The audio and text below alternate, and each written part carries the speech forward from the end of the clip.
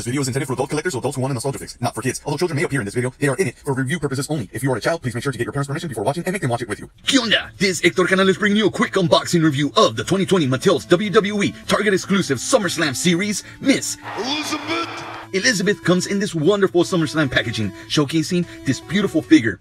She only comes with one accessory, extra hands, unless you count her majestic outfit. On the sides, there are a couple of iconic pictures of her, and on the back, you've got a small bio of her involvement in SummerSlam 88 and the other figures in this series that you can collect. Let's get to this unboxing.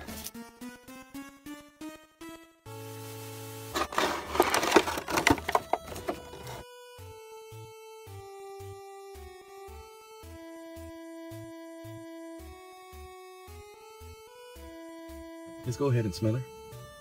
She smells great. It's not as strong as the Fiend's brand new smell, but it's a brand new toy smell, so it's always great. Let's take a quick look around.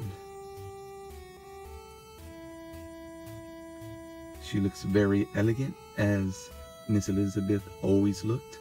The face isn't so Miss Elizabeth. Maybe it has something to do with the thick lipstick that makes her look a little more like Sensational Sherry than Miss Elizabeth.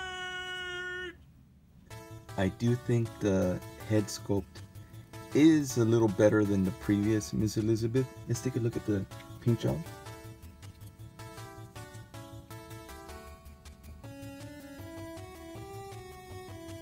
Take a look at the nails. Now here's a look at the other hands she comes back with. Let's take a look at her high heels. Before we continue on looking at her fancy dress, let's take a look at her articulation. She's got articulation at her head, side to side, up and down, just a little bit because of her 80s poofy hair. She's got shoulder articulation, G.I. Joe swivel arm, elbow articulation, wrist articulation, ab crunch articulation, waist articulation, thigh articulation, hip articulation, knee articulation, double jointed, and ankle articulation. We can see just how elegant she looks in her Mega Powers dress. And let's take a closer look at it. So her dress is real cloth. It's got Velcro back here. It's got that cute little flower, but unfortunately it's not really detailed. You see, it's just this little poofy here. I also love the fact that there's Velcro on the side right here. If you know the results of the Mega Powers versus the Mega Bucks, you know what happens at the end. Now comparing her with the Then, Now, and Forever Miss Elizabeth that was released as a Walmart exclusive, you can see the improvements that they've made. I really like this Miss Elizabeth, but her eyes are just too big. I know they're trying to make her look very innocent and give her these doughy eyes, but realistically her eyeballs are just way too big. I do love the soft lipstick that they gave her. Sculpt wise is so much better, but that lipstick, real dark red lipstick, is still bothering me. This Miss Elizabeth, she's got no sideburns. Looks like she has a mullet. She looks more like Marty Jannetty from the side.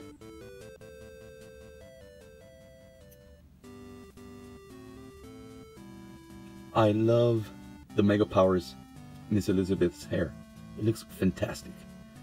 There's just something about that face. A little something about that face. I think it's that lipstick. This is how I've had Miss Elizabeth displayed. Let's swap her in with the Mega Powers Miss Elizabeth. And this looks amazing.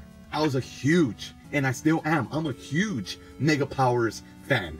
This was, for me, this was the pinnacle of my fandom as a kid. In the breakup at WrestleMania 5, when the Mega Powers exploded, they got me for life after that. To be able to get a Miss Elizabeth in her Mega Powers colors, to me, it's a sign that hopefully soon, they're gonna finally make the Mega Powers 2-pack. And now, what everyone's been waiting for, the swimsuit competition.